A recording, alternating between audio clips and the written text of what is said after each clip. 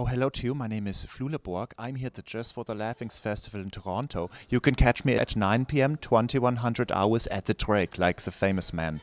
His name, but a theater. And now I'm going to guess some Canadian slangies. A dart is a thing that when you are bored and having a fight with your husband, you throw at their eyeball. A dab is like a very sleepy and boring dab. It's like if you are too tired for this, you just go like this. Yeah, so runners are people that participate in the Olympiads. Sometimes they are fast. In Canada, except for Ben Johnson, they are very slow.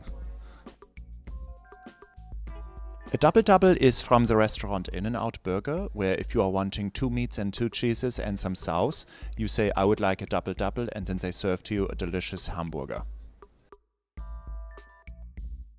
Out for a rib is when you have had too many legumes and you are feeling something downtown and you need to go outside to let it out of your anus, but you do it outside. So you go out for a rib, you don't go in because that's rude to your residents.